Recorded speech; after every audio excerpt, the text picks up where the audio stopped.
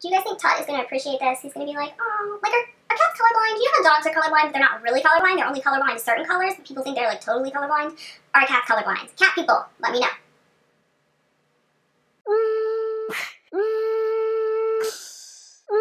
Hey guys, welcome back. Today I'm doing a get ready with me so that we can hang out and chat, but it's not just any get ready with me. Today is a get ready with me in honor of my cat, Tut. Tut like the king. And today, poor little Tut is at the vet getting snipped. That's right, he's getting neutered. He is probably, as we speak, getting those two furry little balls chopped off. Should we have a moment of silence for Tut's balls? I think we should. So I was talking to Keith last night about doing a get ready with me today, and I made a joke that I would do like a cat eye in honor of Tut, and then we just started talking about it and decided that I should do it. So this is going to be a makeup tutorial for my cat. Not for my cat, like I'm not doing it on my cat, and it's not gonna be like costume makeup. This isn't a Halloween look. It's gonna be like a wearable look, just inspired by Tut. Love you, Tutters. Here we go. Hey guys, Future Robin jumping in here real quick to show you what the final results will be. So just keep watching. So for those of you that don't follow me on Snapchat, you probably didn't see this all unfold. By the way, can we talk about this guy? Like, do you see this? I realize that as someone who like usually doesn't get breakouts, it's really annoying for me to talk about one thing on my face, but I swear that if I were to grow a horn, that is exactly where it would be. It's like front and center. So this cat showed up, I don't know, a number of weeks ago, maybe a couple months, and was immediately really friendly. Like, I assumed it had a home somewhere because it just wanted to like jump in my arms, and after a while it just started coming back all the time, and eventually he wouldn't leave and just decided that he was our cat. So that's how we got this cat. We did a whole bunch to try to figure out if he had an owner because he's so sweet. He seems like he was somebody's cat, but I don't know what happened, but he needed a home and he worked his way into ours because we're suckers. So I swear now that I live in the country, I must be like emitting some sort of signal to all the stray animals because all the stray animals just show up at my house and try not to leave. Like this dog showed up the other day and like I saw the dog outside and literally just came to the back door and started whining like it lived here. Like it was like ready for dinner or something. We did find that dog's home though, so that was good. But pretty soon I'm gonna have like 20 animals. It's ridiculous. I'm just gonna do my concealer and powders. This part's boring, so we're gonna speed it up into overdrive. Here we go.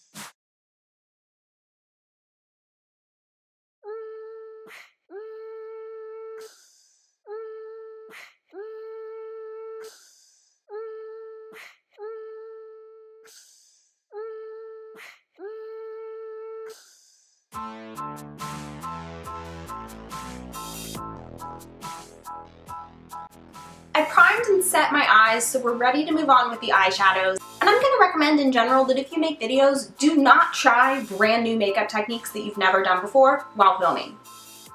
Bad idea. And that's exactly what I'm gonna do today. Okay, so in the last Jaclyn Hill video I watched, she used powder, like a bake, to create the sharp edge. You know how like a lot of times you'll put tape there, but she used powder instead, and I'm gonna try that and see if it works.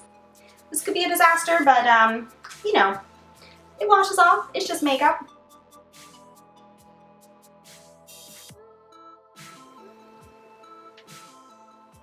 The idea for this look is that Tut has these really pretty green eyes, and he's a black cat, so there's going to be a lot of black liner, wing liner, and green.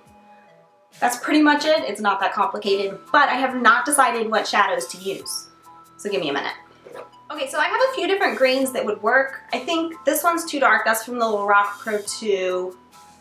This one is close. This is a Mega Peak foiled shadow, but I'm not sure it's going to show up as like super green. Sometimes those are so metallic that they just look really like metallic without looking like a color. You know what I mean? So I'm thinking I'm gonna go with this one, which is the L'Oreal, what's it called? Infallible eyeshadow in Golden Sage. I really like this shadow. So the first thing I'm gonna put down is Nectar, which is my favorite transition color of all time. And Jaclyn said you can just like take this over onto the powder and not have to worry about it. We'll see, Jaclyn. We'll see. I like this transition shade because it puts down like enough warmth without being too dark. Okay, and then to start deepening things up, I'm going to start with Cool Gray. And I'm going to focus this more on the outer half of the crease. It's not going to go up quite as high as Nectar, the transition shade, and it's not going to go as far in either.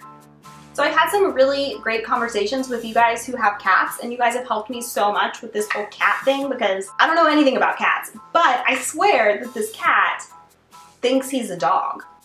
This cat has an insatiable appetite. Like, aren't cats supposed to be really picky and like not like total pigs? This cat is a total pig. Like, I could feed it any time of day and it won't stop eating.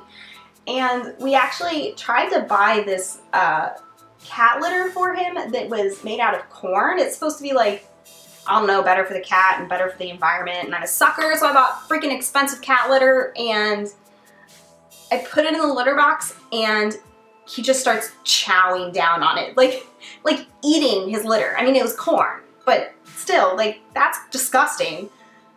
So we had to get rid of that. The other day I found him literally like digging down into the garbage disposal trying to get food out. Also, he likes to chew sticks, which I feel like is a dog thing, and he's like very, very attached to me and like follows me around. Like when I go outside, he just wanders around the yard following after me. I feel like this is not very cat-like, but I could be wrong. I need to focus. I'm sorry, I'm talking too much. Okay, so that's the first level of depthness down, and so I'm gonna go in with black. So I'm starting by just sort of making that sideways V shape, and then I'm gonna get a fluffier brush to diffuse it. Poor Tut. Oh, did you guys see my mug today? This is also in honor of Tut. This is not a joke. This is a real mug that people buy that was gifted to us.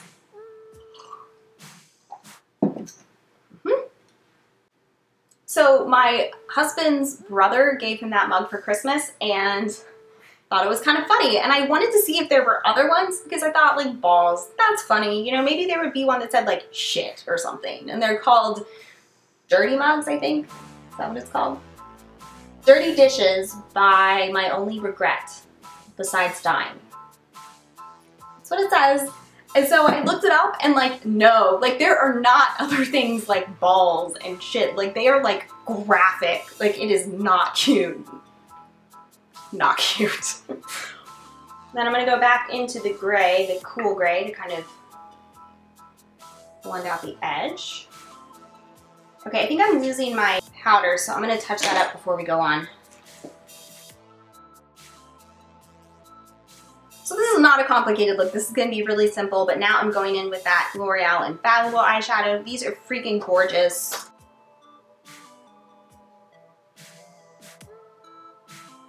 Isn't that the prettiest color? I love this color. Tut, you have such pretty eyes. Poor Tutters. Getting the snip snip. I'm totally going to be going back to the vet to pick them up, like with this dramatic eye look. Okay, I want to deepen up the crease a little bit, but I don't want it to like go too far down on the lid. So I'm going to use a pencil brush and take some of the like gray and black over and then blend it out. Never done this before, so again, we'll see how this shit goes. I'm gonna use that same brush to deepen up this edge. No, not that brush. This one.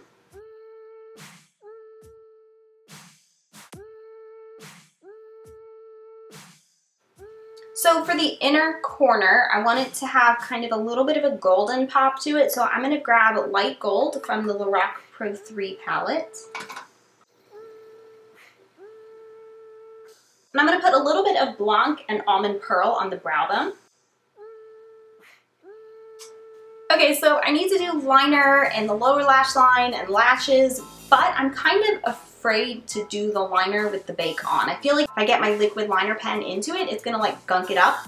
So I'm gonna go ahead and wipe it off and then we'll see how it looks.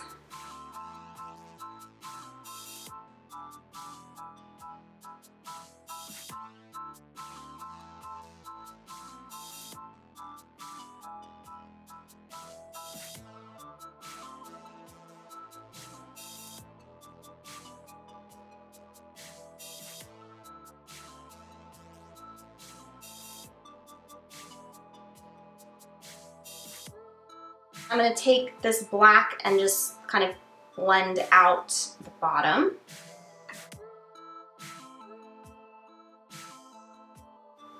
Using a little of the gray. I feel like when I have tape, I can like really go all the way to the edge, and I was being a little bit too careful with the powder, so I'm going to take a little bit of black and make sure it really connects all the way to where the liner is. And hopefully not mess it up. Clean brush to blend that edge.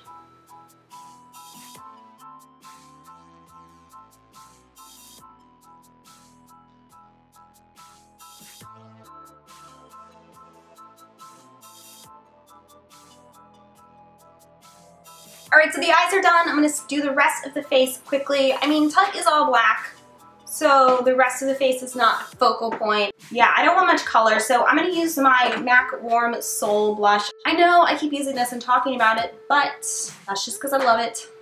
And then for highlight, I'm going to go with my old standard, Mary Lou. Tut does not have a highlight, but I think he would understand that this is very necessary.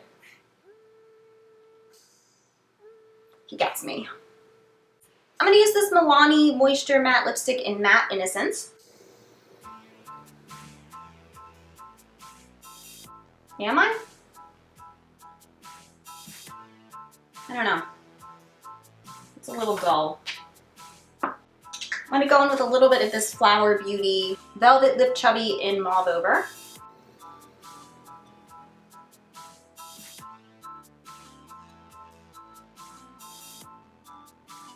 That's less dead looking, right?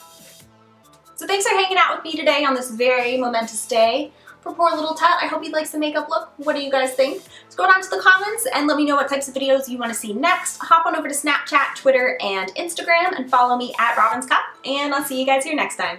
Bye! Because of that, I want to do a Q&A. So scroll down to the comments and let me know what types of